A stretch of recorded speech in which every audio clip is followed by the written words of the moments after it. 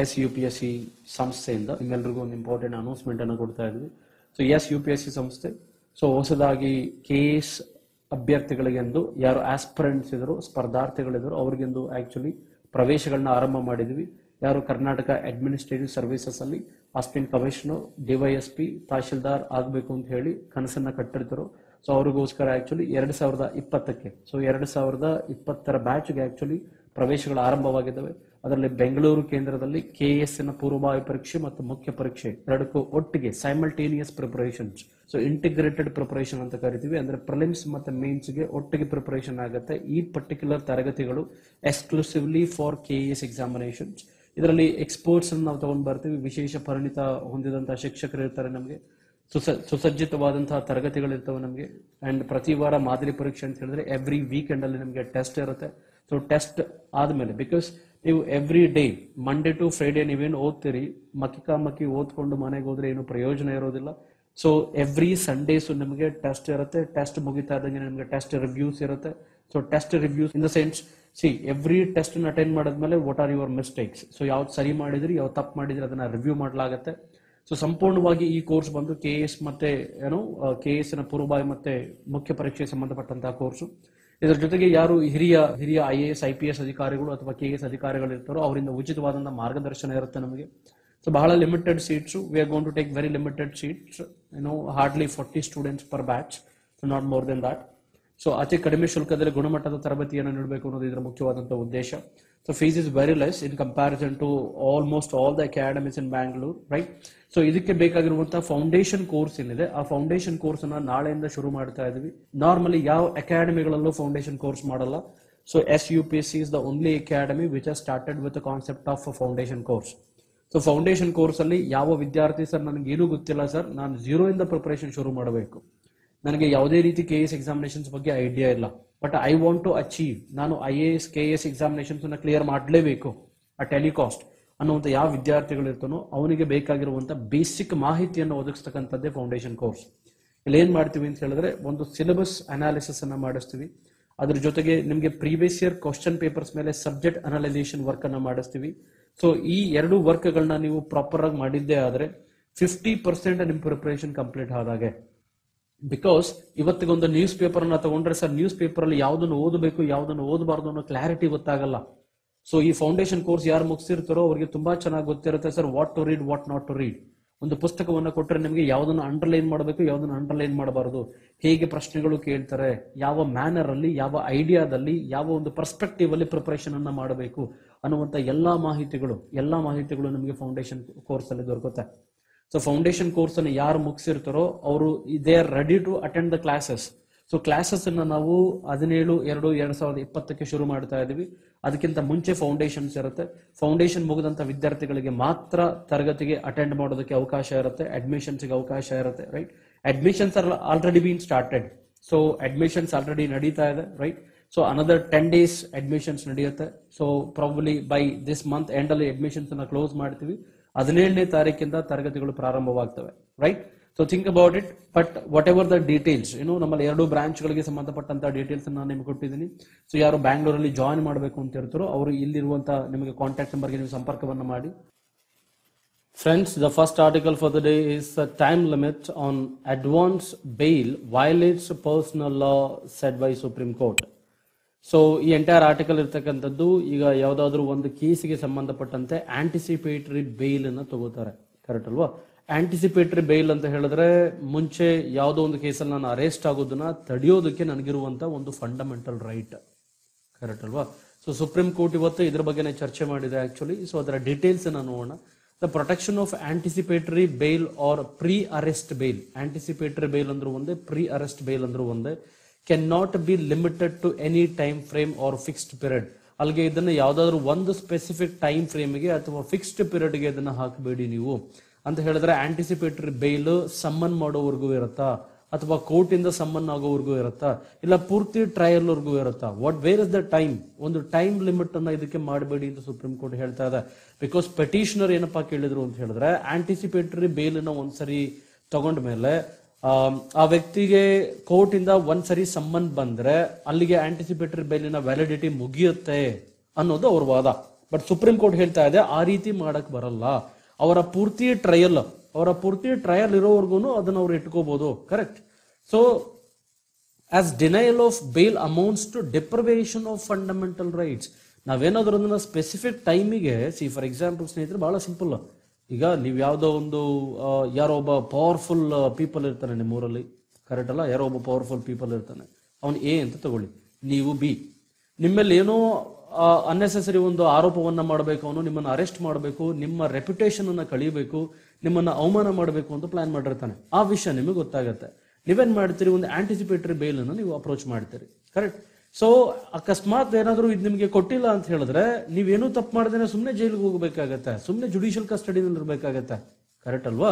ಅಕಸ್ಮಾತ್ ನೀವು anticipatory ಬೇಲ್ಗೆ summon ಅಂದ್ರೆ ಕೋರ್ಟ್ ಇಂದ ನಿಮ್ಗೊಂದು ನೋಟಿಸ್ ಇಶ್ಯೂ ಮಾಡಿದ್ರೆ ಅಲ್ಲಿವರೆಗೂ ಮಾತ್ರ ಆದ್ರೆ ಅದಕ್ಕೇನು ಪ್ರಯೋಜನ ಇರೋದಿಲ್ಲ. ನಿಮ್ಮ ಫಂಡಮೆಂಟಲ್ ರೈಟ್ ಅನ್ನ ಅದು ತೆಗೆದಂಗಾಗತ್ತೆ. ಕರೆಕ್ಟ್ ಅಲ್ವಾ? You have that right. ಅದನ್ನೇ ಸುಪ್ರೀಂ ಕೋರ್ಟ್ ಇಲ್ಲಿ ರೀಇಟರೇಟ್ ಮಾಡ್ತಾ ಇದ್ದಾರೆ, ಪುನಃ ಅದನ್ನೇ ಹೇಳ್ತಾ ಇದ್ದಾರೆ. Right. So the fundamental right to personal liberty is in a free and democratic country. A constitution bench of the Supreme Court ruled on Wednesday. Very important. So deprivation of the fundamental right. ಏನಾದ್ರೂ bale ಕೊಡದೇನೆ ನಾವು anticipatory bale ಕೊಡದೇನೆ deny ಮಾಡಿದ್ರೆ, ಅದಕ್ಕೆ ತಡೆದ್ರೆ actually ಅದು ಡಿಪ್ರವೇಷನ್ of the fundamental right. Fundamental rights ಅನ್ನ ಕೊಡದಂಗಾಗತ್ತೆ, ಮೂಲಭೂತ ಹಕ್ಕುಗಳನ್ನು ಅವ್ರಿಗೆ ಕಲ್ಪಿಸಿದಂಗಾಗೋದಿಲ್ಲ. ಅವರ ಪರ್ಸನಲ್ ಲಿಬರ್ಟಿ ಇದೆಯಲ್ಲ ಅದಕ್ಕೆ ತೊಂದರೆ ಆಗುತ್ತೆ. So in a free and democratic ಕಂಟ್ರಿನಲ್ಲಿ ಈ ರೀತಿ ಮಾಡೋಕ್ ಬರೋದಿಲ್ಲ ಅಂತ ಹೇಳಿ ಕಾನ್ಸ್ಟಿಟ್ಯೂಷನಲ್ ಬೆಂಚ್ ಹೇಳ್ತಾರೆ. ಅಕ್ನಾಲೆಜ್ಡ್ that anticipatory bale help thought influential powers from ಇಂಪ್ಲಿಕೇಟಿಂಗ್ there ರಿವಾಲ್ಸ್ in falls cases. First ಇದಕ್ಕೆ ಮೀನಿಂಗ್ ಅರ್ಥ ಮಾಡ್ಕೊಳ್ಳಿ. ಥಾಟ್ ಅಂತ ಹೇಳಿದ್ರೆ ತಡೆ ಹೊಡ್ತಕ್ಕಂಥದ್ದು. ತಡೆ ಅಂದ್ರೆ ಅಕ್ನಾಲೆಜ್ಡ್ ದಟ್ ಆಂಟಿಸಿಪೇಟರಿ ಬೇಲ್ ಯಾವುದಕ್ಕಪ್ಪ ಸಹಾಯ ಮಾಡುತ್ತೆ ಅಂತ ಹೇಳಿದ್ರೆ, ಇನ್ಫ್ಲೂಯೆನ್ಷಿಯಲ್ ಪವರ್ಸ್ ಇರುವಂತ ಪೀಪಲ್ ಇದಾರಲ್ಲ ಅವರು ನಮ್ಮ ಮೇಲೆ ಫಾಲ್ಸ್ ಕಂಪ್ಲೇಂಟ್ಗಳನ್ನ ಹಾಕ್ತಾರಲ್ಲ, ಅದರಿಂದ ತಡೆಯೊಡ್ಡೋದಕ್ಕೆ ಇದು ಹೆಲ್ಪ್ ಆಗುತ್ತೆ ಅಂತ ಈ ಪೂರ್ತಿ ಸ್ಟೇಟ್ಮೆಂಟ್ ಹೇಳ್ತಾ ಇದೆ. ಗೊತ್ತಾಯ್ತಲ್ಲ? ಅಕ್ನಾಲೆಜ್ಡ್ that anticipatory bale helps thought influential powers from ಇಂಪ್ಲಿಕೇಟಿಂಗ್ there ರಿವಾಲ್ಸ್ in falls cases. ರಿವಾಲ್ಸ್ ಅಂತ ಹೇಳಿದ್ರೆ ವಿರೋಧಿ ಅಂತ, ಅವರ ವಿರೋಧಿ ವಿರುದ್ಧ ಫಾಲ್ಸ್ ಕೇಸಸ್ ಅನ್ನು ಹಾಕೋದ್ರಿಂದ ತಡೆಯೋದಕ್ಕೆ ಆಂಟಿಸಿಪೇಟರಿ ಬೇಲು ಉಪಯೋಗ ಆಗುತ್ತೆ ಅಂತ ಸ್ಟೇಟ್ಮೆಂಟ್ ಹೇಳುತ್ತೆ. Section 438 anticipatory bale of the code of criminal procedure protects people from the ignominy of detention in jail for days and the disgrace of their reputation. So anticipatory bale ಇದ್ರೆ ಜೈಲಿಗೆ ಹೋಗುವಂತ, ಜೈಲಲ್ಲಿ ಕೆಲವೊಂದು ದಿವಸಗಳನ್ನ ತಡಿತಕ್ಕಂಥದ್ದು ತಪ್ಪುತ್ತೆ. ಎರಡನೇದು ಡಿಸ್ಗ್ರೇಸ್ ದೇರ್ ರೆಪ್ಯುಟೇಷನ್, ಅವ್ರ reputation ಹಾಳಾಗೋದನ್ನ ತಡೆಯುತ್ತೆ. Correct ಅಲ್ವಾ? Section 438 anticipatory bale under the code of criminal procedure. ನೆನ್ಪಿಟ್ಕೊಳ್ಳಿ. So anticipatory bale is all the more needed now. ಇವತ್ತಿಗೆ ಬಹಳ ಇಂಪಾರ್ಟೆಂಟ್ ಅದು. Because there is an ಎಕ್ಸೆಂಚುಯೇಷನ್ of political ರಿವಾಲ್ರಿ. ಈಗ ಒಂದು ಪೊಲಿಟಿಕಲ್ಗೆ ಪಾರ್ಟಿ ಮೇಲೆ ಇನ್ನೊಂದು ಪೊಲಿಟಿಕಲ್ ಪಾರ್ಟಿಗೆ ದ್ವೇಷ ಇರುತ್ತೆ. ಕರೆಕ್ಟ್. ಅವ್ರು ಇವ್ರ ಮೇಲೆ ಅಕ್ಯುಸೇಷನ್ ಮಾಡ್ತಾರೆ, ಇವ್ರ ಅವ್ರ ಮೇಲೆ ಕಂಪ್ಲೇಂಟ್ ಮಾಡ್ಬೋದು. ಇಂಥ ಇರುವಂತ ಪ್ರಪಂಚದಲ್ಲಿ ಇದು ಬಹಳ ಇಂಪಾರ್ಟೆಂಟ್ ಅಂತ ಹೇಳ್ತಾರೆ. This tendency is A showing sign of study increase ಅಲ್ವಾ? ಈ ಟೆಂಡೆನ್ಸಿ ಸ್ಟಡಿ ಇನ್ಕ್ರೀಸ್ ಆಗ್ತದೆ. ಈ ತರದ ಪ್ರಕರಣಗಳನ್ನ ತಡೆಯೋದಕ್ಕೆ ಆಂಟಿಸಿಪೇಟರಿ ಬೇಲ್ ಹೆಲ್ಪ್ ಆಗುತ್ತೆ ಅಂತ ಹೇಳ್ತಾರೆ. The life or duration of N anticipatory bale order does not normally end at the time and the stage when the accused is ಸಮ್ಮನ್ಡ್ by the court. ಅಲ್ಲಿಗೆ court ಯಾವಾಗ summon ಮಾಡಿ ವಿಚಾರಣೆ ಕರೀತಾರೆ. For example person A ಹೇಳಿದೆ, ಇವನು ತುಂಬಾ powerful people, ಇವನೇನ್ ಮಾಡ್ತಾನೆ, person B ಮೇಲೆ ಕೇಸನ್ನ ಹಾಕ್ತಾನೆ. ಸೊ ಕೋರ್ಟ್ ಏನ್ ಮಾಡುತ್ತೆ, ಇವನು ಆಂಟಿಸಿಪೇಟರಿ ಬೇಲ್ ತಗೊಂಡಿದ್ದಾನೆ ಅಂತ ಅನ್ಕೊಳ್ಳಿ. ಸೊ ಇಲ್ಲಿ ಪೆಟಿಷನರ್ ಏನಂತ ಕೇಳ್ತಿದ್ರೆ ಇದನ್ನ ಲಿಮಿಟ್ ಮಾಡಿ ಅಂತ. ಈಗ ಕೋರ್ಟ್ ಸಮ್ಮನ್ ಮಾಡುತ್ತೆ ಇವನಿಗೆ, ಏನು ಕೋರ್ಟ್ ಸಮ್ಮನ್ ಕಳಿಸುತ್ತೆ, ನೀನ್ ಬರಪ್ಪ, ನೀನ್ ಬಂದು ಇರಂಗಿಯನ್ನ ಅಟೆಂಡ್ ಮಾಡು, ನೀವು ಬಂದು ಅಟೆಂಡ್ ಮಾಡಿ ಅಂತ. ಇಲ್ಲಿಗೆ ಇವ್ನು ಬಂದು ಅಟೆಂಡ್ ಮಾಡ್ತಿದ್ದಂಗೆನೆ ಆ ಆಂಟಿಸಿಪೇಟರಿ ಬೇಲ್ಗೆ ಏನು ವ್ಯಾಲ್ಯೂ ಇಲ್ಲ ಅಂತ ಹೇಳಿದ್ರೆ, ಕರೆಕ್ಟ್, ಅವನಿಗೆ ಆಮೇಲೆ ಅರೆಸ್ಟ್ ಮಾಡ್ಬಿಡ್ಬೋದು, ಅವನನ್ನ ಆಮೇಲೆ ಅವನ ಡಿಟೆನ್ಷನ್ ಮಾಡ್ಬೋದು, ಆಮೇಲೆ ಅವನ ಡಿಗ್ನಿಟಿಯನ್ನ ಕಳೀಬಹುದು. ಕರೆಕ್ಟ್ ಅಲ್ಲ? ಈ ತರದ್ ಏನಾದ್ರೂ ವ್ಯವಸ್ಥೆಗಳಾಗ್ಬೋದು. ಬಿಕಾಸ್ ಪವರ್ಫುಲ್ ಪೀಪಲ್, ಯಾರು ಏನು ಹಣವಂತರು ಇರ್ತಾರೋ, ಏನು ತೋಳ್ಬಲ ಅಥವಾ ಹಣಬಲ ಅಂತ ಹೇಳ್ತೀವಿ ನಾವು, ಅದನ್ನು ಹೊಂದಿರತಕ್ಕಂಥವ್ರು ಈ ರೀತಿ ಕೆಲಸಗಳನ್ನ ಮಾಡಬಹುದು. ಸೊ ಈ ತರದ ಮಾಡುವಂತ ಪವರ್ಫುಲ್ ಪೀಪಲ್ ವಿರುದ್ಧ ಇರುವಂತ ಅಸ್ತ್ರನೇ ಆಂಟಿಸಿಪೇಟರಿ ಬೇಲ್. ಸ್ನೇಹಿತರೆ, ಆಂಟಿಸಿಪೇಟರಿ ಬೇಲ್ ನಿಮ್ಮ ಹತ್ರ ಇದ್ರೆ ನೀವು ಪೂರ್ತಿ ಟ್ರಯಲ್ ಅಂದ್ರೆ ನೀವು ಅಪರಾಧಿ ಅಂತ ಪ್ರೂವ್ ಆಗೋವರೆಗೂ ನಿಮ್ಮನ್ನ ಅರೆಸ್ಟ್ ಮಾಡೋ ಹಾಗಿಲ್ಲ. ಅರ್ಥ ಆಗ್ತಿದ್ಯಾ? ನೀವು ಅಪರಾಧಿ, ನೀವು ಬರೀ ಅಪರಾಧಿ ಅಷ್ಟೇ, ಯು ಆರ್ ಜಸ್ಟ್ ಅಕ್ಯೂಸ್ಡ್. ನೀವು ಪೂರ್ತಿ ಅಪರಾಧಿ, ಇವ್ನು ತಪ್ಪಿತಸ್ಥ ಅಂತ ನಿರ್ಣಯ ಆಗೋವರೆಗೂ ನಿಮ್ಮನ್ನು ಅರೆಸ್ಟ್ ಮಾಡೋ ಹಾಗಿಲ್ಲ. Correct. But this anticipatory bale is not available in all the cases. ನೀವು ಯಾವುದೋ ಕ್ರಿಮಿನಲ್ ಕೇಸ್ ಮಾಡಿಬಿಟ್ಟು, ನೀವು ಯಾವುದೋ ಮರ್ಡರ್ ಮಾಡಿಬಿಟ್ಟು ನೀವು ಆಂಟಿಸಿಪೇಟರಿ ಬೇಲ್ ಅನ್ನು ತಗೊಂಡು ತಪ್ಪಿಸ್ಕೊಳ್ಳಕ್ ಆಗೋದಿಲ್ಲ. ಕರೆಕ್ಟ್ ಅಲ್ವಾ? So think about it. ಕೆಲವೊಂದು ನಾನ್ ಬೇಲಬಲ್ ಕೇಸಸ್ ಇದೆ. ನೀವೇನಾದ್ರೂ ಸೆಕ್ಷುವಲ್ ಹರಾಸ್ಮೆಂಟ್ ಮಾಡಿದ್ರೆ ನಾನ್ ಬೇಲಬಲ್ ಕೇಸು, ಅದಕ್ಕೆ ಯಾವ ಆಂಟಿಸಿಪೇಟರಿ ಬೇಲು ಬರೋದಿಲ್ಲ. ಕರೆಕ್ಟ್. ಸೊ ಅದು ಬಿಟ್ರೆ ಯು ಟೇಕ್ ಆಸಿಡ್ ಅಟ್ಯಾಕ್ ಮಾಡಿದ್ರೆ ಈ ತರದಕ್ಕೆಲ್ಲ ಅಥವಾ ಟೀಸಿಂಗ್ ಮಾಡಿದ್ರೆ, ರ್ಯಾಗಿಂಗ್ ಮಾಡಿದ್ರೆ ಇದಕ್ಕೆಲ್ಲದಕ್ಕೂ ನಾನ್ ಬೇಲಬಲ್ ಇದೆ. ರೈಟ್. ಸೊ ನೆಕ್ಸ್ಟ್ ಬಂದು constitution bench. So constitution bench ಅಂತ ಹೇಳಿದ್ರೆ, constitution bench is the name given to the bench of Supreme Court of India which consists of at least 5 judges. At least 5 judges ಇರುವಂತಹ supreme court ನ ಒಂದು bench ಗೆ constitution bench ಅಂತ ಕರಿತೀವಿ. ಇದನ್ನ mandated by article 145 class 3 of the Indian constitution of India. So ಇದ್ರ ಪ್ರಕಾರ ಒಂದೊಂದು ಬೆಂಚ್ ಗಳನ್ನ, ಆಕ್ಚುಲಿ ಬೆಂಚ್ ಅಂತ ಹೇಳಿದ್ರೆ ಮಿನಿಮಮ್ 5 ಜನ ಜಡ್ಜಸ್ ಇರ್ತಾರೆ ಅದರಲ್ಲಿ. ಕರೆಕ್ಟ್ ಅಲ್ವಾ? ಇದನ್ನ ಸೆಟಪ್ ಮಾಡ್ತಕ್ಕಂಥದ್ದು, ಇದನ್ನ ಅಪಾಯಿಂಟ್ ಮಾಡ್ತಕ್ಕಂಥ authority chief justice of India. Correct. ಅವರಿಗೆ ಪವರ್ ಇರುತ್ತೆ to constitute a constitution bench and refer A case to it. So 5 ಜನ ಇರುವಂತಹ ಒಂದು ಬೆಂಚ್ ಅನ್ನ ಸ್ಥಾಪನೆ ಮಾಡಿ ಅದಕ್ಕೆ ಕೇಸಸ್ ಅನ್ನ ಅವರು ಟ್ರಾನ್ಸ್ಫರ್ ಮಾಡ್ತಾರೆ. ಕರೆಕ್ಟ್ ಅಲ್ವಾ? ಅಲೋಕೇಟ್ ಮಾಡ್ತಾರೆ. ನೆಕ್ಸ್ಟ್ ಆರ್ಟಿಕಲ್ ಬಂದು cabinet note for rising gestation period for abortion to 24 weeks. Correct. So ಇವಾಗೆಲ್ಲ ಅಬೋಷನ್ ಪೀರಿಯಡ್ ಅಂತ ಬಂದು ಒಂದು ಹೆಣ್ಣು ಮಗಳು ಅಬೋಷನ್ ಮಾಡಿಸ್ಕೋಬೇಕು ಅಂತ ಹೇಳಿದ್ರೆ ಮ್ಯಾಕ್ಸಿಮಮ್ ಪೀರಿಯಡ್ ಬಂದು 20 ವೀಕ್ಸ್ ಇದೆ. 20 ವೀಕ್ಸ್. ಅದರಲ್ಲೂ ಕೆಲವೊಂದು ಕೇಸಸ್ಗಳಲ್ಲಿ 20 ವೀಕ್ಸ್ ಅಂತ ಹೇಳಿದ್ರೆ ಏನಾದರೂ ಮಗುಗೆ ಅದರ ಭ್ರೂಣ ಏನಿದೆ ಅದು ಕರೆಕ್ಟ್ ಆಗಿ ಹುಟ್ಟುತ್ತಾ ಇಲ್ಲ, ಹ್ಯಾಂಡಿಕ್ಯಾಪ್ಟ್ ಆಗಿ ಹುಟ್ಟುತ್ತಾ ಇದೆ, ಅದರಿಂದ ಫಿಸಿಕಲ್ ಡ್ಯಾಮೇಜಸ್ ಇದೆ. ಕರೆಕ್ಟ್. ಅದಲ್ಲದೆ ಪರ್ಟಿಕ್ಯುಲರ್ ವುಮನ್ಗೆ, ಆ ಮಗು ಇನ್ನ ಬೆಳೆದ್ರೆ ವುಮನ್ಗೆ ಏನಾದ್ರೂ ಗರ್ಭಕೋಶದಲ್ಲಿ ತೊಂದರೆ ಆಗ್ಬೋದು, ಅಥವಾ ಅವ್ರಿಗೆ ಏನಾದ್ರೂ ಪ್ರಾಬ್ಲಮ್ಸ್ ಆಗುತ್ತೆ, what ever it may happens. ಈ ತರದ ಕೇಸಸ್ ಅಲ್ಲಿ ಮ್ಯಾಕ್ಸಿಮಮ್ 20 ವೀಕ್ಸ್ ಇದೆ. ಆಕ್ಚುಲಿ 20 ವೀಕ್ಸ್ ಒಳಗಡೆ ಮಾತ್ರ ಅಬೋಷನ್ಸ್ ಮಾಡಬಹುದು. ಬಟ್ ಇದನ್ನ 24 ವೀಕ್ಸ್ಗೆ ಇನ್ಕ್ರೀಸ್ ಮಾಡಿದ್ದಾರೆ. ಬಟ್ ಇದು ಎಲ್ರಿಗೂ ಅಪ್ಲೈ ಆಗಲ್ಲ. ಯಾರ್ಯಾರಿಗೆ ಅಪ್ಲೈ ಆಗುತ್ತೆ ಅಂತ ನೋಡೋಣ. The Union Cabinet on Wednesday approved medical termination of pregnancy. Very, very important. Medical termination of pregnancy Amendment Bill 2020. To amend the Medical Termination of Pregnancy Act 1971. So, ಈ amendment bill ಯಾವ act ನ amend ಮಾಡ್ತಾ ಇದೆ? Medical termination of pregnancy act 1971 ಅನ್ನು amend ಮಾಡ್ತಾ ಇದೆ. The proposed amendment seek to enhance the upper gestation limit ಇದೆಯಲ್ಲ, ಅದನ್ನ 20 ವೀಕಿಂದ 24 ವೀಕಿಗೆ ಇಂಪ್ರೂವ್ ಮಾಡ್ತಾ ಇದೆ. ಇದು ಯಾರಿಗೆ ಅಪ್ಲೈ ಆಗುತ್ತೆ ಅಂತ ಹೇಳಿದ್ರೆ only for those woman from special category woman. So special category woman ಅಂದ್ರೆ ಯಾರು? ಸ್ಪೆಷಲ್ ಕ್ಯಾಟಗರಿ ವುಮನ್ ಅಂತ ಹೇಳಿದ್ರೆ ವಿಲ್ನರಬಲ್ ವುಮನ್. ಯಾರು ಡೊಮೆಸ್ಟಿಕ್ ವೈಲೆನ್ಸ್ಗೆ ಒಳಗಾಗಿರ್ತಾರೋ ಅವ್ರನ್ನ ವುಮನ್ ಅಥವಾ ವಿಲ್ನರಬಲ್ ವುಮನ್ ಅಂತ ಕರಿತೀವಿ. ಇನ್ಕ್ಲೂಡಿಂಗ್ ಯಾರ್ಯಾರಪ್ಪ ಒಳಗೊಂಡಿರ್ತಾರೆ ಅಂತ ಹೇಳಿದ್ರೆ survivors of rape. Rape cases ಅಲ್ಲಿ ಸರ್ವೈವ್ ಆಗಿರ್ತಾರೋ ಅವರು, ವಿಕ್ಟಿಮ್ಸ್ ಆಫ್ ಇನ್ಸೆಸ್ಟ್. ವಿಕ್ಟಿಮ್ಸ್ ಆಫ್ ಇನ್ಸೆಸ್ಟ್ ಅಂತ ಹೇಳಿದ್ರೆ ಯಾರಿಗೆ ಬಹಳ ಮೋಸ ಮಾಡಿ ಆಕ್ಚುಲಿ ಅವರನ್ನ ಪ್ರೆಗ್ನೆಂಟ್ ಆಗಿರ್ತಾರೋ, ಅಥವಾ ಯಾವುದೋ ಒಂದು ಪ್ರಾಬ್ಲಮ್ಸ್ ಇಂದ ಅವರು ಪ್ರೆಗ್ನೆಂಟ್ ಆಗಿರ್ತಾರೋ ಆ ತರದ ವಿಕ್ಟಿಮ್ಸ್ ಆಗಿರ್ತಕ್ಕಂಥ ಹೆಣ್ಣು ಮಗಳು ಅಂತ ಹೇಳ್ಬೋದು. And others like differently abled woman, ಯಾರು ವಿಕಲಚೇತನ ಇರ್ತಾರೋ ಆ ರೀತಿ ವುಮನ್ ಅಥವಾ ಮೈನರ್ಸ್ ಇರ್ತಾರೋ ಇವರಿಗೆ ಮಾತ್ರ ಗೆಸ್ಟೇಷನ್ ಪೀರಿಯಡ್ 20 ರಿಂದ 24ಕ್ಕೆ ಇನ್ಕ್ರೀಸ್ ಮಾಡಿದ್ದಾರೆ. ಕರೆಕ್ಟ್. ಸೊ ನೆಕ್ಸ್ಟ್ ಬಂದು also the upper gestation limit will not apply to cases of substantial ಫೋಟಲ್ abnormalities. So 24 ವೀಕಿನ option ಇದೆಯಲ್ಲ, ಇದಕ್ಕೆ ಇಲ್ಲಿವರೆಗೂ ಅಬೋಷನ್ ಮಾಡಿಸ್ಕೋಬಹುದು ಅಂತ. ಅದು ನಾರ್ಮಲ್ ಈಗ ಫಾರ್ ಎಕ್ಸಾಂಪಲ್ ಫೋಟಲ್ ಅಬ್ನಾರ್ಮಾಲಿಟೀಸ್ ಅಂದ್ರೆ ಪಾಪು ಮಗು ಏನಾದ್ರೂ ಅಬ್ನಾರ್ಮಲ್ ಆಗಿ ಹುಡ್ತಾ ಇದೆ ಅಥವಾ ಹ್ಯಾಂಡಿಕ್ಯಾಪ್ಟ್ ಆಗಿದೆ, ಆ ತರದಕ್ಕೆ 24 ವೀಕ್ ವರ್ಗು ಅವಕಾಶ ಇಲ್ಲ. ಅವ್ರಿಗೆ 20 ವೀಕ್, ಓನ್ಲಿ 20 ವೀಕ್ಸ್ ಅಷ್ಟೇ ಅವಕಾಶ. Correct. So name and other particulars of woman whose pregnancy has been terminated shall not be revealed. So ಅಲ್ಲಿಗೆ ಯಾರು ಟರ್ಮಿನೇಷನ್ ತಗೋತಾ ಇದ್ರು ಆ ಹೆಣ್ಣು ಮಗಳ ಹೆಸರನ್ನ ಅಥವಾ ಅವರ ಡೀಟೇಲ್ಸ್ ಅನ್ನ ರಿವೀಲ್ ಮಾಡೋ ಹಾಗಿಲ್ಲ. ಎಕ್ಸೆಪ್ಷನಲ್ ಕೇಸಸ್ ಅಲ್ಲಿ ಓನ್ಲಿ ಸಮ್ ಅಥಾರಿಟೀಸ್ ಮಾತ್ರ ಆ ಹೆಸರನ್ನ ತಗೋಬಹುದು. Correct. In case of necessity. So safe and legal. So ಇದು proposed increase in gestation age will ensure dignity. ಇದು ವುಮನ್ ಡಿಗ್ನಿಟಿ, ಅವರ ಅಟಾನಮಿ, ಅವರ ಕಾನ್ಫಿಡೆನ್ಶಿಯಾಲಿಟಿ ಮತ್ತೆ ಅದರ ಜೊತೆಗೆ ಜಸ್ಟಿಸ್ ಫಾರ್ ವುಮನ್ಗೆ ಒಂದು ನ್ಯಾಯವನ್ನು ಒದಗಿಸುತ್ತೆ ಅಂತ ಹೇಳಿ ಈ ಆರ್ಟಿಕಲ್ ಹೇಳುತ್ತೆ.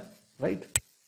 So next MTP medical termination pregnancy act 1971 ಬಗ್ಗೆ ಹೇಳೋದಾದ್ರೆ abortion in India is legal only up to 20 weeks. So 20 weeks ಪ್ರಕಾರ ಈ 1971 ಆಕ್ಟ್ ಪ್ರಕಾರ 20 ವೀಕ್ಸ್ ವರ್ಗು ಲೀಗಲ್ ಇದೆ, ಕರೆಕ್ಟ್, ಅಬೋರ್ಷನ್ ಮಾಡ್ತಕ್ಕಂಥದ್ದು.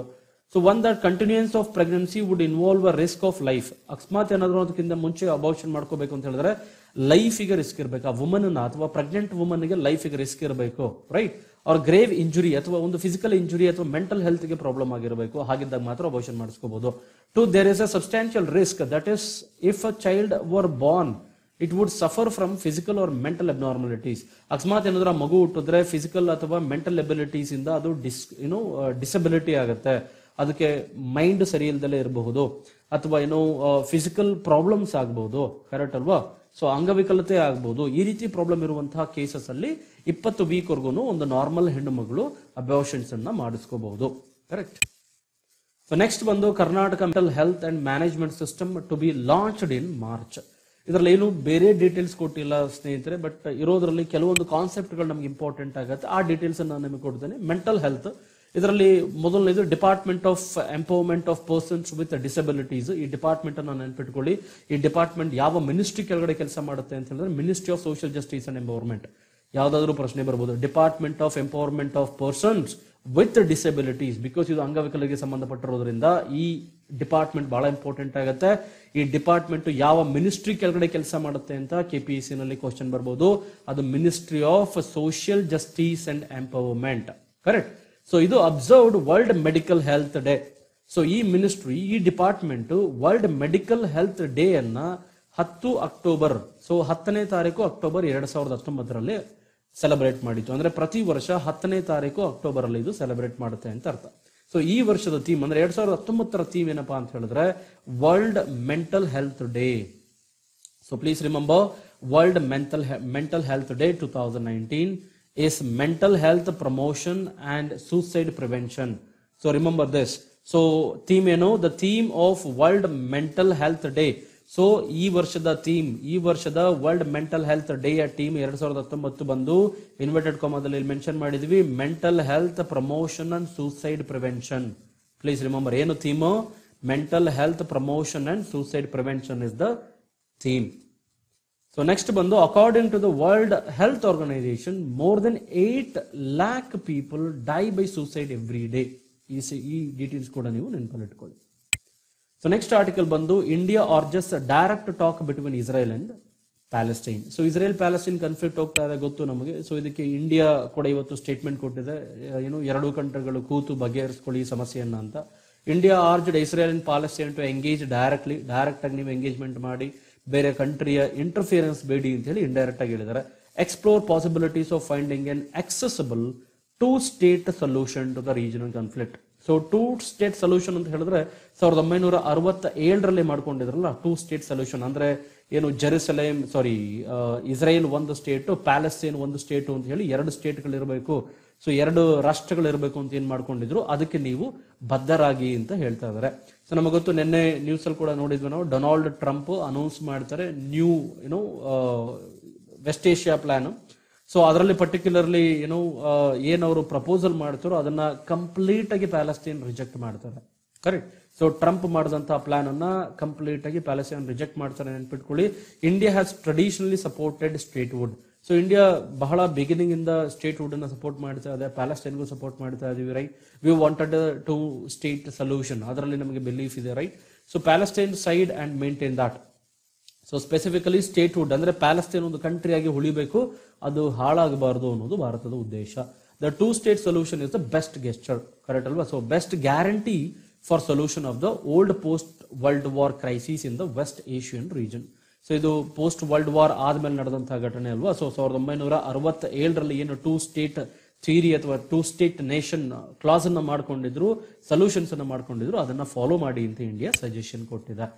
ಸೊ ಅದು ಬಿಟ್ಟರೆ ಇವತ್ತಿನ ಮೇಜರ್ ಆರ್ಟಿಕಲ್ ಅಲ್ಲಿ 2 ಇಂಪಾರ್ಟೆಂಟ್ ಎಡಿಟೋರಿಯಲ್ಸ್ ಆಗುತ್ತೆ. ಒಂದು, time to prioritise education and health. So education ಮತ್ತೆ ಹೆಲ್ತ್ ಅನ್ನ ಪ್ರಯಾರಿಟೈಸ್ ಮಾಡಿ ಅಂತ ಹೇಳಿ, ಬಟ್ ಇಲ್ಲಿ ಅದರ್ ಡಿಟೇಲ್ಡ್ ಸಜೆಷನ್ಸ್ ಇದಾವೆ, ಬಟ್ ಕೆಲವೊಂದು ಫ್ಯಾಕ್ಟ್ಸ್ ಮತ್ತೆ ಬೇಕಾಗಿರುವಂತಹ ಪಾಯಿಂಟ್ಗಳು ಬಹಳ ಕಡಿಮೆ ಇದೆ. ಇರುವಂತಹ ಪಾಯಿಂಟ್ಗಳಲ್ಲಿ ನಾವು ಬಹಳ ಇಂಪಾರ್ಟೆಂಟ್ ಪಾಯಿಂಟ್ಗಳನ್ನ ಇಲ್ಲಿ ಕವರ್ ಮಾಡಿದ್ವಿ. ಮೊದಲನೇದು, the macro economic policy currently being ಪರ್ಸ್ವೇಡೆಡ್ in intended primary to incentivise potential investors by facilitating ease of doing business.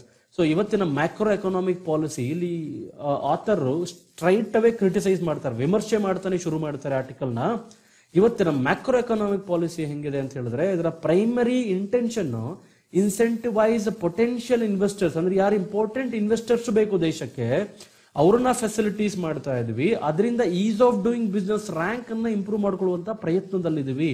And making large scale concessions to the corporate sector, ಅದ್ರ ಜೊತೆಗೆ ಹೆಚ್ಚಿನ ಕನ್ಸೆಷನ್ಸ್ ಅನ್ನ corporate ಸೆಕ್ಟರ್ಗೆ ಕೊಡ್ತಾ ಇದೀವಿ.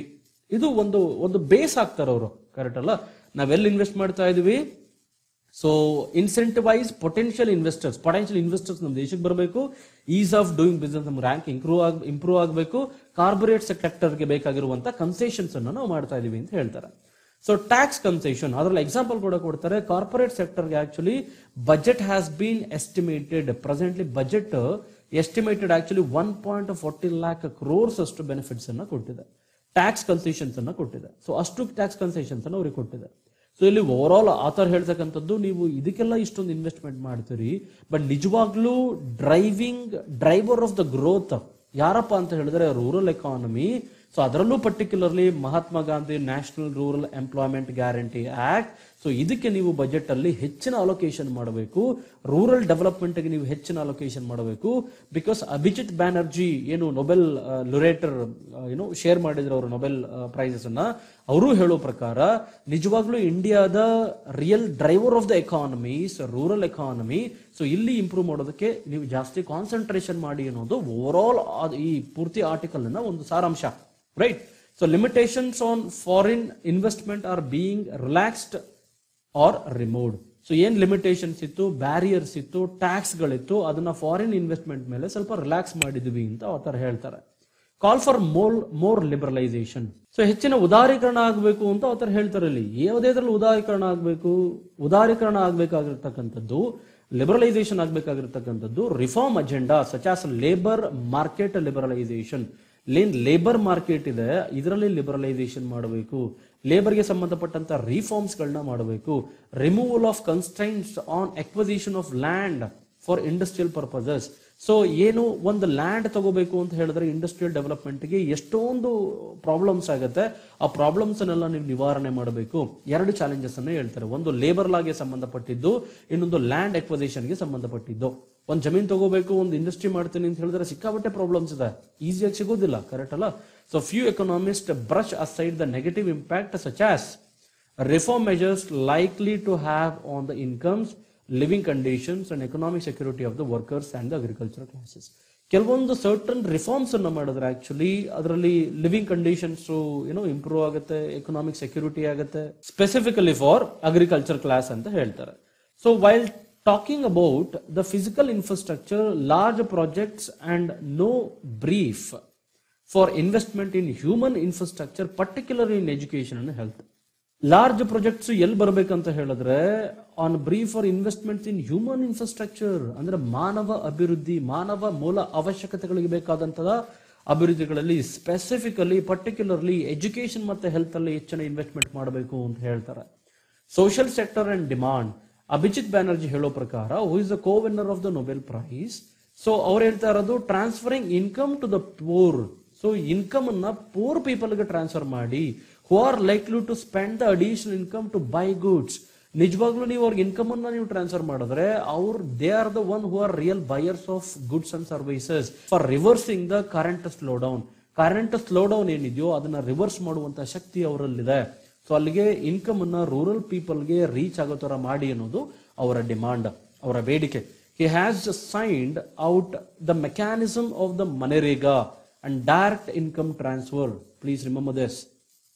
So ಅಲ್ಲಿಗೆ ಸಿಗ್ನಲ್ಡ್ out ಅವ್ರು ಏನಪ್ಪಾ signal ಮಾಡ್ತಿದ್ರೆ ಅಂತ ಹೇಳಿದ್ರೆ mechanism such as MNREGA, Mahatma Gandhi national rural employment guarantee act ಇದೆಯಲ್ಲ, ಅದಕ್ಕೆ ಜಾಸ್ತಿ ಇನ್ಕಮ್ ಸಪೋರ್ಟ್ ಅನ್ನು ಮಾಡಿ, ಅದಕ್ಕೆ ಡೈರೆಕ್ಟ್ ಇನ್ಕಮ್ ಅನ್ನು ಜಾಸ್ತಿ ಇಂಪ್ರೂವ್ ಮಾಡಿ, ಡೈರೆಕ್ಟ್ ಇನ್ಕಮ್ ಟ್ರಾನ್ಸ್ಫರ್ ಅನ್ನು ಮಾಡಿ, ಏನ್ ಡಿಬಿಟಿ ಅಂತ ಕರಿತೀವಿ ಡೈರೆಕ್ಟ್ ಬೆನಿಫಿಟ್ ಟ್ರಾನ್ಸ್ಫರ್, ಅದನ್ನ ಮಾಡಿ. ಬಟ್ ಇದಕ್ಕೆ ಜಾಸ್ತಿ ಬಜೆಟ್ ಅಲೋಕೇಶನ್ಸ್ ಅನ್ನು ಮಾಡಬೇಕು, ಕರೆಕ್ಟ್ ಅಲ್ವಾ?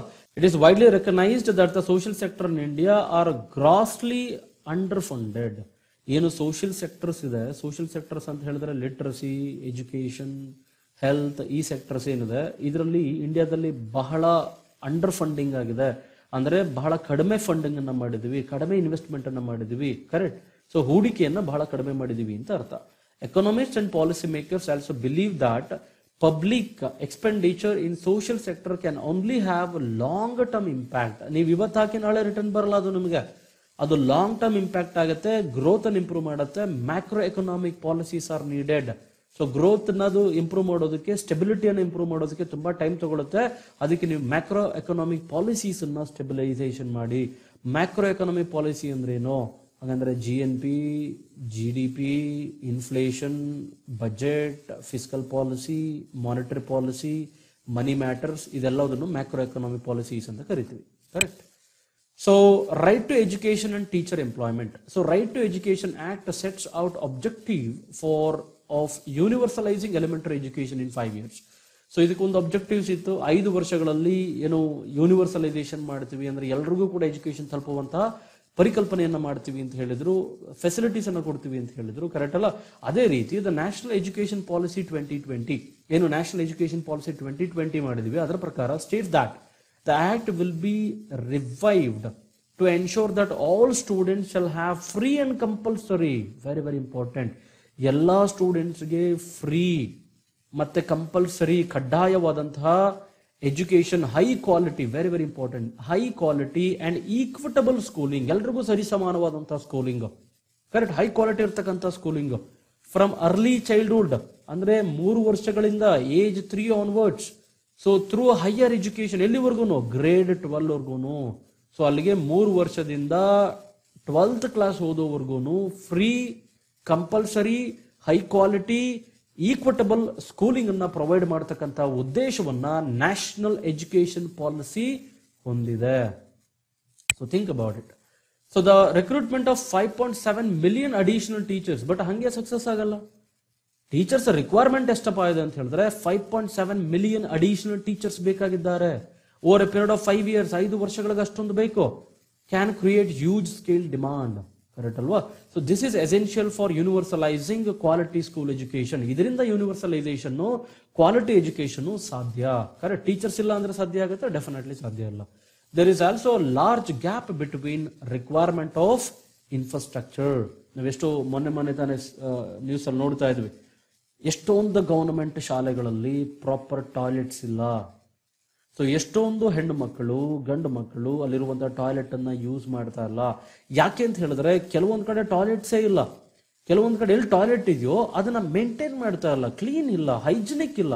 How do they use it, correct ಅಲ್ಲ? ಈ ತರದ್ದು ಇನ್ಫ್ರಾಸ್ಟ್ರಕ್ಚರ್ ಬಾಟಲ್ ನೆಕ್ಸ್ ಗಳಿದಾವಲ್ಲ, ಇದನ್ನ ಫಸ್ಟ್ ತೆಗಿಬೇಕು, ಇದನ್ನ ಫಸ್ಟ್ ನಿರ್ನಾಮ ಮಾಡಬೇಕು, correct. According to government data, only 12.5% of a school covered by Right to Education Act were compliant with RTI norms.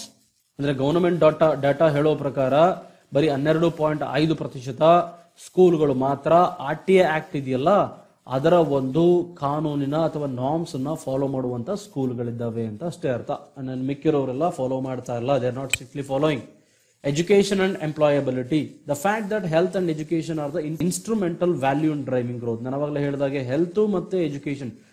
ಸ್ನೇಹಿತರೆ, ಬಹಳ ನಾವು NCERTs ಅಲ್ಲಿ ಕೂಡ ಮೆನ್ಷನ್ ಮಾಡಿದ್ದಾರೆ. NCERTs ಅಲ್ಲಿ ಹೇಳ್ತಾರೆ, developed countries are so developed today. Y? ಅಭಿವೃದ್ಧಿ ಹೊಂದಿದಂತಹ ರಾಷ್ಟ್ರಗಳು ಇವತ್ತು ಅಭಿವೃದ್ಧಿ ಹೊಂದಿದವೆ. ಯಾಕೆ? ಬಿಕಾಸ್ ಅಭಿವೃದ್ಧಿ ಹೊಂದಿದಂತಹ ರಾಷ್ಟ್ರಗಳು ಜಾಸ್ತಿ ಇನ್ವೆಸ್ಟ್ಮೆಂಟ್ ಮಾಡಿದ್ದು ಮಾನವ ಅಭಿವೃದ್ಧಿಯ ಮೇಲೆ, ಹ್ಯೂಮನ್ ಡೆವಲಪ್ಮೆಂಟ್ ಮೇಲೆ. ಥಿಂಕ್ ಮಾಡಿ, ಅದು ಅಲ್ಲಿಗೆ ಮಾನವ ಅಭಿವೃದ್ಧಿ, ಹ್ಯೂಮನ್ ಡೆವಲಪ್ಮೆಂಟ್ ಮೇಲೆ ಅಂದ್ರೆ ಏನಂತ ಅರ್ಥ? They have invested on health, they have invested on education, they have invested more and more on cleanliness, sanitation, correct. So they are all driving sectors of the growth. ಇದರಿಂದೆಲ್ಲ ಹೆಚ್ಚು development ಆಗುತ್ತೆ, correct ಅಲ್ವಾ? So total human health, education, literacy, ಇದ್ರ ಮೇಲೆ ಹೆಚ್ಚಿನ ಪ್ರಯತ್ನವನ್ನ ಮಾಡಬೇಕು, ಇದ್ರ ಮೇಲೆ ಹೆಚ್ಚಿನ ಅಮೌಂಟ್ ಅನ್ನ ಇನ್ವೆಸ್ಟ್ಮೆಂಟ್ ಮಾಡಬೇಕು, ಕರೆಕ್ಟ್ ಅಲ್ಲ? ನಮ್ಮ GDP ನಲ್ಲಿ 3%ಗಿಂತ ಕಡಿಮೆ ಇನ್ವೆಸ್ಟ್ಮೆಂಟ್ ಅನ್ನ ಮಾಡ್ತಾ ಇದೀವಿ. ಯಾವ್ದ್ರ ಮೇಲೆ? ಎಜುಕೇಶನ್ ಮೇಲೆ, ಕರೆಕ್ಟ್. ಡೆವಲಪ್ಡ್ ಕಂಟ್ರೀಸು 15%, 18%, 20% ಇಷ್ಟೊಂದು ಇನ್ವೆಸ್ಟ್ ಮಾಡುವಾಗ we are just under 3%, which is not acceptable, correct ಅಲ್ಲ? So if we compare 2011 and 2017 data released by Labor Ministry, The gap in educational attainment emerges as a single most important factor, spreading the gains from losses of higher rate of growth during the period. So ಅಲ್ಲಿಗೆ growth ಇಂದ ನಾವು ವಂಚಿತರಾಗೋದಕ್ಕೆ ಮುಖ್ಯವಾದಂತಹ ಕಾರಣ ಅಂತ ಹೇಳಿ ಡಾಟಾನೇ ಹೇಳುತ್ತೆ labour ministry ಇಂದ, because of educational attainment. Correct. So ಅದು ಸಿಂಗಲ್ ಮೋಸ್ಟ್ ಇಂಪಾರ್ಟೆಂಟ್ ಫ್ಯಾಕ್ಟರ್ ಅಂತ ಅವರು ಹೇಳ್ತಾರೆ. ಸೊ ಪ್ರಾಪರ್ ಎಜುಕೇಶನ್ಸ್ ಇದ್ರೆ ಡೆವಲಪ್ಮೆಂಟ್ ಆಟೋಮೆಟಿಕಲಿ ಆಗುತ್ತೆ. ಹೇಗೆ ಸರ್? ಎಜುಕೇಶನ್ಸ್ ಇದ್ರೆ ಎಂಪ್ಲಾಯ್ಮೆಂಟ್ ಸಿಗುತ್ತೆ, ಎಂಪ್ಲಾಯ್ಮೆಂಟ್ ಇದ್ರೆ ಪ್ರಾಪರ್ ಸ್ಕಿಲ್ ಇರುವಂತಹ ಎಂಪ್ಲಾಯ್ಮೆಂಟ್ ಇದ್ರೆ ಆಕ್ಚುಲಿ ಪ್ರೊಡಕ್ಷನ್ ಜಾಸ್ತಿ ಆಗುತ್ತೆ, ಪ್ರೊಡಕ್ಷನ್ ಜಾಸ್ತಿ ಆದ್ರೆ ಡಿಮಾಂಡ್ ಜಾಸ್ತಿ ಕ್ರಿಯೇಟ್ ಆಗುತ್ತೆ, because supply creates its own demand ಅಲ್ವಾ. ಸೊ ಡಿಮಾಂಡ್ ಕ್ರಿಯೇಟ್ ಆಗುತ್ತೆ, ಡಿಮಾಂಡ್ ಕ್ರಿಯೇಟ್ ಆದ್ರೆ ಗವರ್ಮೆಂಟ್ ಬರುವಂತ ರೆವಿನ್ಯೂ ಹೆಚ್ಚಿಗೆ ಜನರೇಟ್ ಆಗುತ್ತೆ. ಎಲ್ಲದಕ್ಕೂ ಒಂದಕ್ಕೊಂದು ಲಿಂಕ್ ಇರುತ್ತೆ. ಬರೀ ಒಂದು ಮಾತ್ರ ಆದ್ರೆ ಇನ್ನೊಂದಾಗ್ಲಿಲ್ಲ ಅಂದ್ರೆ ಪಾಸಿಬಿಲಿಟೀಸ್ ಇಲ್ಲ. It is interlinked. Correct. So health and education have been widely recognised in public goods. ಅದನ್ನ ಪಬ್ಲಿಕ್ ಗುಡ್ಸ್ ಅಂತ ರೆಕಗ್ನೈಸ್ ಮಾಡ್ತೀವಿ. Most developed and several developing countries these services R either provided R heavily subsidised. ಹೆಚ್ಚು subsidise ಮಾಡಿದ್ದಾರೆ, provide ಮಾಡಿದ್ದಾರೆ, privatisation ಮಾಡಿದ್ದಾರೆ. ಅದು ಇಂಡಿಯಾದಲ್ಲಿ ಆಗಬೇಕು. ಬಟ್ ಇಂಡಿಯಾದಲ್ಲಿ ಅದಕ್ಕೆ ಆಪೋಸಿಟ್ ಟ್ರೆಂಡ್ ಇದೆ. ಕರೆಕ್ಟ್. ಸೊ ಏನ್ ಮಾಡ್ತಾ ಇದೀವಿ ಅಂತ ಹೇಳಿದ್ರೆ, withdrawal from the provision of these services and ಕನ್ಸಿಕ್ವೆಂಟ್ಲಿ the rapid privatisation. ಅಲ್ಲಿಗೆ ಪ್ರೈವೇಟೈಸೇಷನ್ಗೆ ಹೆಚ್ಚಿನ ಒತ್ತನ್ನ ಕೊಡ್ತಾ ಇಲ್ಲ. ಉದಾರೀಕರಣ ಮಾಡೋದಕ್ಕೆ, ಖಾಸಗೀಕರಣ ಮಾಡೋದಕ್ಕೆ ಹೆಚ್ಚಿನ ಒತ್ತನ್ನ ಕೊಡ್ತಾ ಇಲ್ಲ. ಅವರ ಕ್ವಾಲಿಟಿಯನ್ನ ಮೇಂಟೈನ್ ಮಾಡೋದಕ್ಕೆ ಹೆಚ್ಚಿನ ಒತ್ತನ್ನ ಕೊಡ್ತಾ ಇಲ್ಲ. ಕರೆಕ್ಟ್ ಅಲ್ಲ? It is there for time for ಪ್ರಯೋರಿಟೈಸಿಂಗ್ education and health. ಅಲ್ಲಿಗೆ ಆಥರ್ ಕನ್ಕ್ಲೂಡ್ ಮಾಡ್ತಾರೆ, ಇದು ಸರಿಯಾದ ಸಮಯ ಎಜುಕೇಶನ್ ಮತ್ತೆ ಹೆಲ್ತ್ಗೆ ನಾವು ಹೆಚ್ಚಿನ ಮನ್ನಣೆಯನ್ನ ಕೊಡಬೇಕು ಅಂತ. ಸ್ನೇಹಿತರೆ, ಇಷ್ಟುವರೆಗೂ ನಾವೇನ್ ಮಾತಾಡಿದ್ವಿ, this is very very important for your mains preparation. Correct. So macro economic ಪಾಲಿಸಿನ ನಾವಾಗಲೇ ಹೇಳಿದಾಗೆ ಕೀ ಪಿಲ್ಲರ್ಸ್ ಇನ್ ಮ್ಯಾಕ್ರೋ ಎಕನಾಮಿಕ್ ಪಾಲಿಸೀಸ್ ಅಲ್ಲಿ ಏನಪ್ಪ ಬರುತ್ತೆ ಅಂತ ಹೇಳಿದ್ರೆ, ಫಿಸ್ಕಲ್ ಪಾಲಿಸಿ, ಮಾನಿಟರಿ ಪಾಲಿಸಿ ಅಂದ್ರೆ ಹಣಕ್ಕೆ ಸಂಬಂಧಪಟ್ಟಂತಹ ವ್ಯವಹಾರಗಳು, ಫಿಸ್ಕಲ್ ಪಾಲಿಸಿ ಅಂದ್ರೆ ಸರ್ಕಾರ ಮಾಡುವಂತಹ ಪಾಲಿಸೀಸ್ಗಳು. ಕರೆಕ್ಟ್. ಇದೆಲ್ಲ ಸಂಬಂಧಪಟ್ಟಂಗೆ ಬರುತ್ತೆ. ಇದು 2 ಪಾಯಿಂಟ್ಗಳನ್ನ ನಾನು ಆಲ್ರೆಡಿ ನಿಮಗೆ ಎಕ್ಸ್ಪ್ಲೈನ್ ಮಾಡಿದ್ದೀನಿ. ಕರೆಕ್ಟ್. ಇದರಲ್ಲಿ ಬಹಳ ಇಂಪಾರ್ಟೆಂಟ್ ಪಾಯಿಂಟ್ ಏನಪ್ಪಾ ಅಂತ ಹೇಳಿದ್ರೆ, world bank recently released is of doing business report 2020. Please ನೆನಪಲ್ಲಿ ಇಟ್ಕೊಳ್ಳಿ, ವರ್ಲ್ಡ್ ಬ್ಯಾಂಕ್ ಇದೆಯಲ್ಲ, world bank is of doing business report ಅನ್ನ ಅನೌನ್ಸ್ ಮಾಡ್ತಾರೆ. So is of doing business report ಅನ್ನ ಯಾರು ಅನೌನ್ಸ್ ಮಾಡ್ತಾರೆ ಅಂತ ಪ್ರಶ್ನೆ ಬರ್ಬೋದು. ಯಾರು? World bank. ರೈಟ್. ಯಾರು? World bank. Remember, India was placed at 63rd position. ಭಾರತವನ್ನ 63rd ಪೊಸಿಷನ್ ಅಲ್ಲಿ ಇತ್ತು ದಿಸ್ ಟೈಮ್, ಅಂದ್ರೆ 2019 ರಿಪೋರ್ಟ್ ಪ್ರಕಾರ ಔಟ್ ಆಫ್ 190 ಕಂಟ್ರೀಸ್. ಬಹಳ ಒಳ್ಳೆ ರ್ಯಾಂಕ್ ಇದು. Correct. Countries marking and improvement of 14 places. 14 ಪ್ಲೇಸ್ಗಳಲ್ಲಿ improvement ಆಗಿದೆ. ಲಾಸ್ಟ್ ಟೈಮು 2018 ಅಲ್ಲಿ 77th ಪೊಸಿಷನ್ ಅಲ್ಲಿ ಇತ್ತು. Correct. So please remember both of them. ಅಲ್ಲಿಗೆ ಇಂಡಿಯಾದ is of doing business report ranking ಅಲ್ಲಿ ಇಂಪ್ರೂವ್ ಆಗಿದೆಯಾ 2019? ಎಸ್ ಸರ್, ಇಂಪ್ರೂವ್ ಆಗಿದೆ. ಎಷ್ಟನೇ rank? 63rd position. Correct. So last position ಅಲ್ಲಿ ಇತ್ತು, 77th ಪೊಸಿಷನ್ ಅಲ್ಲಿ ಇತ್ತು. ಯಾವ ವರ್ಷ? 2018. ಈಗ 2019. ಕರೆಕ್ಟ್. ಸೊ ಅಲ್ಲಿಗೆ ವರ್ಲ್ಡ್ ಬ್ಯಾಂಕ್ ಅಥವಾ is of doing business report ಅನ್ನು ಅನೌನ್ಸ್ ಮಾಡತಕ್ಕಂಥ ಏಜೆನ್ಸಿ ಯಾವುದು, ಆರ್ಗನೈಸೇಷನ್ ಯಾವುದು? World bank. ಕರೆಕ್ಟ್. ಸೊ ಹೀಗೆ ನೀವು ಪ್ರಿಪರೇಷನ್ ಮಾಡಬೇಕು. ಕರೆಕ್ಟ್. ಪುನಃ ಪುನಃ ಓದಿ, ಅದೇ ನೆನಪಲ್ಲಿ ಉಳಿಯುತ್ತೆ. Very simple. So the last article for the day, a mind set problem. ಇದಕ್ಕೆ ಸಂಬಂಧಪಟ್ಟಂತೆ ನಾನು ನಿನ್ನೆ ಕೂಡ ಆರ್ಟಿಕಲ್ ಮಾಡಿದ್ದೆ. ಬಟ್ ಯಾರಾದ್ರೂ ವಾಚ್ ಮಾಡಿಲ್ಲ ಅಂತ ಹೇಳಿದ್ರೆ ಕೆಲವೊಂದು ಇಂಪಾರ್ಟೆಂಟ್ ಪಾಯಿಂಟ್ಸ್ ಇದೆ. You can please have a look. ಅದರಲ್ಲಿ Mahatma Gandhi national rural employment guarantee act ಇದೆಯಲ್ಲ, ಹ್ಯಾಸ್ ಆಕ್ಟೆಡ್ ಆಸ್ ಇನ್ಶೂರೆನ್ಸ್. ಇದೊಂದು ಇನ್ಶೂರೆನ್ಸ್ ತರ ವರ್ಕ್ ಆಗುತ್ತೆ. ಯಾರಿಗೆ? Landless labourers during crop failure. ನಮ್ಗೆಲ್ಲ ಚೆನ್ನಾಗಿ ಗೊತ್ತು. ನೆನ್ನೆ ಕೂಡ ಹೇಳ್ತಾ ಇದ್ದೆ ನಾನು, ಗುಜರಾತ್, ಮಹಾರಾಷ್ಟ್ರ, ನಾರ್ದರ್ನ್ ಕರ್ನಾಟಕ ಇಲ್ಲೆಲ್ಲ ಹೆವಿ ಫ್ಲಡ್ಸ್ ಆಯ್ತು, ಹೆಚ್ಚು ನೆರೆಹಾವಳಿ ಆಯ್ತು. ಸ್ನೇಹಿತರೆ, ನೆರೆಹಾವಳಿ ಆದಾಗ ರೈತರು ಮಾಡೋದಕ್ಕೆ ಏನು ಬೇರೆ ಕೆಲಸಗಳಿರೋದಿಲ್ಲ. ಬೇರೆ ಏನ್ ಮಾಡ್ತಾರೆ? They are heavily dependent upon agriculture. Agriculture ಒಂದೇ ಮುಖ್ಯವಾದಂತಹ ಪ್ರಾಮಾಣಿಕವಾದಂತಹ ಉದ್ಯೋಗ ಅವರಿಗೆ. ಸೊ ಇರ್ತಕ್ಕಂಥ ಉದ್ಯೋಗವನ್ನ ಬಿಟ್ಟು ಬೇರೆ ಏನೇನು ಮಾಡೋಕ್ಕಾಗಲ್ಲ. ಅವ್ರಿಗಿರುವಂತ ಇನ್ನೊಂದು ಆಪ್ಷನ್ ಏನಪ್ಪಾ ಅಂತ ಹೇಳಿದ್ರೆ, ಕೂಲಿಯಾಗಿ ವರ್ಕ್ ಮಾಡ್ತಕ್ಕಂಥದ್ದು, ಕೂಲಿ ಕೆಲಸವನ್ನ ಮಾಡ್ತಕ್ಕಂಥದ್ದು. ಅದೆಲ್ಲಿ ಸಿಗುತ್ತೆ? Mahatma Gandhi national rural employment guarantee act ಅಲ್ಲಿ ಸಿಗುತ್ತೆ, ಮನರೇಗಾದಲ್ಲಿ ಸಿಗುತ್ತೆ. ಕರೆಕ್ಟ್. ಸೊ ಅದಕ್ಕೆ ನೆನ್ನೆ ಹೇಳ್ತಾ ಇದ್ವಿ ನಾವು, ಮನರೇಗಾದಲ್ಲಿ ಫಂಡ್ಗಳು ಶಾರ್ಟೇಜ್ ಆಗಿದೆ. ಬಿಕಾಸ್ ತುಂಬಾ ಜನ ಕೆಲಸವನ್ನು ಹುಡುಕೊಂಡು ಬರ್ತಾ ಇದ್ದಾರೆ. ಯಾಕೆಂದ್ರೆ ನಾವು ಇದನ್ನ ಗ್ಯಾರಂಟಿ ಮಾಡಿದೀವಿ, ಗ್ಯಾರಂಟಿಡ್ ಎಂಪ್ಲಾಯ್ಮೆಂಟ್. ಕರೆಕ್ಟ್. ಈ ರೀತಿ ನೆರೆಹಾವಳಿಯಾಗಿ ಬೆಳೆ ಎಲ್ಲ ಹೊಟ್ಟೋದ ಮೇಲೆ ಅವರಿಗೆ ಹಾರ್ವೆಸ್ಟಿಂಗ್ ಮಾಡಕ್ ಬರೋದಿಲ್ಲ, ಮಾಡೋದಕ್ಕೆ ಅವಶ್ಯಕತೆ ಇಲ್ಲ. ಬಿಕಾಸ್ ಬೆಳೆಗಳೆಲ್ಲ ಹಾಳಾಗಿದೆ. ಕರೆಕ್ಟ್. ಆದ್ರೆ ಜೀವನ ನಡಿಬೇಕು. ಜೀವನ ಹೆಂಗ್ ನಡೆಯುತ್ತೆ? ಸೊ ಅದಕ್ಕೆ ಅವ್ರು ಏನ್ ಮಾಡ್ತಾ ಇದ್ದಾರೆ? ಕೂಲಿ ಕಾರ್ಮಿಕರಾಗಿ ವರ್ಕ್ ಮಾಡ್ತಾ ಇದ್ದಾರೆ ಮನರೇಗಾ ಪ್ರೋಗ್ರಾಮ್ ಅಂಡರ್ ಅಲ್ಲಿ. ಕರೆಕ್ಟ್. ಸೊ ಇದರಿಂದ ಆಕ್ಚುಲಿ ಅಗ್ರೇರಿಯನ್ ಕ್ರೈಸಿಸ್ ಆದಾಗ ಇಂಥ ಪೀರಿಯಡ್ ಅಲ್ಲಿ ಸೊ ಇವ್ರು ಏನ್ ಮಾಡ್ತಾರೆ, ಕ್ರಾಪ್ ಫೇಲ್ಯೂರ್ ಆದಾಗ, ಸ್ಟ್ರೆಸ್ಡ್ ಎಕಾನಮಿ ಆದಾಗ ಇವರು ಲೇಬರರ್ಸ್ ಆಗಿ ವರ್ಕ್ ಮಾಡೋದಕ್ಕೆ ಹೋಗ್ತಾರೆ. Correct. So with the ongoing economic slowdown ಹೋಗ್ತಾ ಇದೆ ಇವಾಗ present, resulting in depressed rural wages. So rural wages ಕಡಿಮೆ ಆಗ್ತದೆ and lack of adequate opportunity to work. ಅಲ್ಲಿಗೆ ಅಪರ್ಚುನಿಟಿ, ಬೇರೆ ಕಡೆ ವರ್ಕ್ ಮಾಡೋದಕ್ಕೆ ಅಪರ್ಚುನಿಟಿ ಬಹಳ ಕಡಿಮೆ ಇದೆ, ಸ್ಪೆಸಿಫಿಕ್ಲಿ ಅಗ್ರಿಕಲ್ಚರ್ ಲ್ಯಾಂಡ್ ಅಲ್ಲಿ. The MNREGA has provided much needed secure. Think about it. So ಹಾಗಂದ್ರೆ ಎಂಟೈರ್ ಈ ರೀತಿ ಪ್ರಾಬ್ಲಮ್ಸ್ ಆದಾಗ, ಅಗ್ರಿಕಲ್ಚರ್ ಡಿಸ್ಟ್ರೆಸ್ ಆದಾಗ, ನೆರೆ ಹಾವಳಿ ಬಂದು ಎಲ್ಲ ಕೊಚ್ಕೊಂಡು ಹೋದಾಗ, ಕರೆಕ್ಟ್, ನಮ್ಮ ನೆರವಿಗೆ ಬರ್ತಾ ಇರ್ತಕ್ಕಂಥದ್ದು ಯಾವುದು, ಮನರೇಗಾ ಪ್ರೋಗ್ರಾಮ್. ಕರೆಕ್ಟ್. ಸೊ ಸೆಕ್ಯೂರ್ಸ್ ಅಂತ ಹೇಳಿದ್ರೇನು, ನೆರವು. ಸೊ ನಮ್ಮ ನೆರವಿಗೆ ಬರ್ತಾ ಇರ್ತಕ್ಕಂಥದ್ದು ಯಾವುದು, ಮನರೇಗಾ ಪ್ರೋಗ್ರಾಮ್. ರೈತರ ನೆರವಿಗೆ ಬರ್ತಾ ಇರ್ತಕ್ಕಂಥದ್ದು MNREGA program. Remember that. The report that 15 states have already overshoot budgets. ಅಲ್ಲಿಗೆ 15 ಸ್ಟೇಟ್ಗಳಲ್ಲಿ ಆಲ್ರೆಡಿ ಬಜೆಟ್ ಎಲ್ಲ ಖಾಲಿ ಆಗೋಗಿದೆ. Scheme implementation, many have not been able to pay wages. ಎಷ್ಟೊಂದು ಸ್ಟೇಟ್ಗಳಿಗೆ, ಈ 15 ಸ್ಟೇಟ್ಗಳಿಗೆ ವೇಜ್ ನ ಪೇಮೆಂಟ್ ಮಾಡೋದಕ್ಕೆ ವೇಜಸ್ ಇಲ್ಲ. ಕರೆಕ್ಟ್. ಅದ್ರ ನಾವು ಮೊನ್ನೆ ತಾನೇ ಹೇಳ್ತಾ ಇದ್ವಿ, ಮಹಾರಾಷ್ಟ್ರದಲ್ಲಿ 640 crore rupees, ಇನ್ನೊಂದು ಒಡಿಶಾದಲ್ಲಿ 30, ರಾಜಸ್ಥಾನದಲ್ಲಿ 300 crore rupees, ಈ ರೀತಿ ಡೆಫಿಷಿಯನ್ಸಿ ಆಗಿದೆ ಅಂತ ಮಾತಾಡ್ತಾ ಇದ್ವಿ.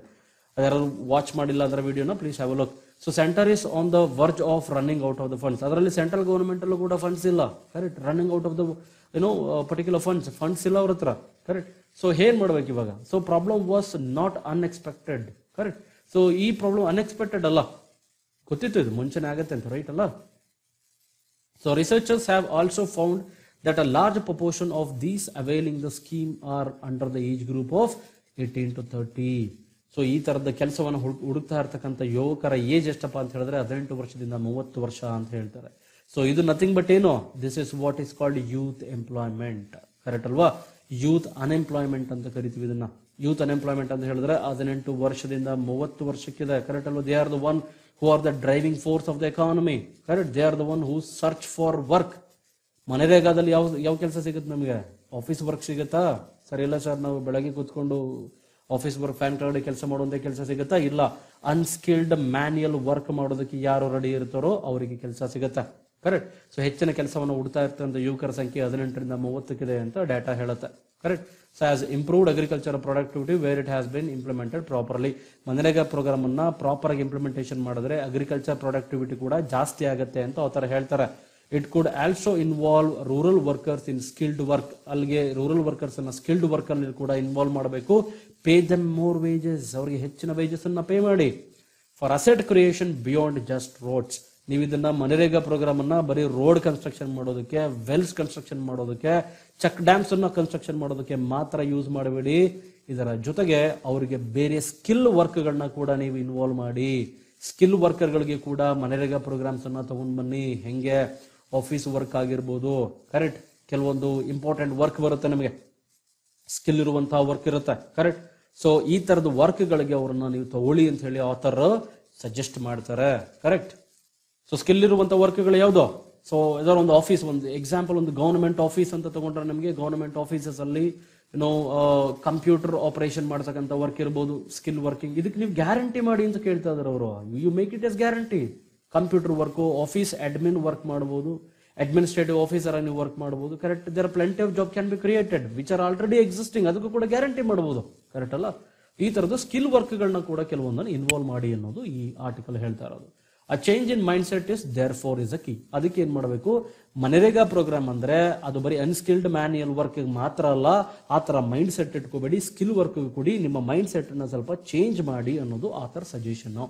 By paying wages ಅಡಿಕ್ವೇಟ್ಲಿ. Proper wages ಅನ್ನ ಅಡಿಕ್ವೇಟ್ ಆಗಿ, ಅಡಿಕ್ವೇಟ್ ಅಂತ ಹೇಳಿದ್ರೆ ತೃಪ್ತಿ ಆಗಬೇಕು ಅವರಿಗೆ, ಸಫಿಶಿಯಂಟ್ ಆಗಬೇಕು, ಸಫಿಶಿಯಂಟ್ ಆಗಿ ಕೊಡಬೇಕು. ಕರೆಕ್ಟ್ ಅಲ್ವಾ? ಕೂಲಿಯನ್ನ ಸಫಿಶಿಯಂಟ್ ಆಗಿ ಕೊಡಿ ಅಂತ, ಅವರಿಗೆ ಸಾಕಾಗಬೇಕು ಅಂತ ಅರ್ಥ. ಆನ್ ಟೈಮ್ ಕೊಡಿ, ಸರಿಯಾದ ಸಮಯ ಕೊಡಬೇಕು. ಕರೆಕ್ಟ್. ಕೆಲಸ ಮಾಡಿ ಎಷ್ಟೋ ದಿವಸ ಆಗಿರುತ್ತೆ, ಯಾವಾಗ್ಲೂ ಕೊಟ್ರೆ ನೀವು. Correct. To rural workers and the government could allow for more spending and consumption and stimulate the economy. A more meaningful allocation. ಇದರಿಂದ ಏನಾಗುತ್ತೆ? more meaningful allocation for schemes in the budget is therefore much needed imperative. ಇದರಲ್ಲಿ author end ಮಾಡ್ತಾರೆ. So ಹೇಗೆ end ಮಾಡ್ತಾರೆ ಅಂತ ಹೇಳಿದ್ರೆ, ಇಲ್ಲಿ meaningful allocation ಯಾವುದಕ್ಕೆ ಆಗ್ಬೇಕಂತ ಹೇಳಿದ್ರೆ ಮನರೇಗಾ ಪ್ರೋಗ್ರಾಮ್ ರೂರಲ್ ಡೆವಲಪ್ಮೆಂಟ್ ಆಗಬೇಕು. Rural ಸೆಕ್ಟರ್ಗೆ, rural ಪೂರ್ಗೆ actually financial income ಅನ್ನು ನೀವು ಸರ್ಕ್ಯುಲೇಷನ್ ಮಾಡಬೇಕು, ಟ್ರಾನ್ಸ್ಫರ್ ಮಾಡಬೇಕು. that will drive the economy. That is the real need of the time. ಇವಾಗ ಬೇಕಾಗಿರುವಂತ ಬಹಳ ಅವಶ್ಯಕತೆ ಅದು ಅಂತ ಹೇಳಿ ಅವ್ರ ಹೇಳ್ತಾರೆ. So there is a concluded. So that's it friends. So ಇವತ್ತಿನ ಆರ್ಟಿಕಲ್, ಇವತ್ತಿನ ಕರೆಂಟ್ ಅಫೇರ್ಸ್ ಅಷ್ಟೇ. So thank you so much for watching. Bye bye.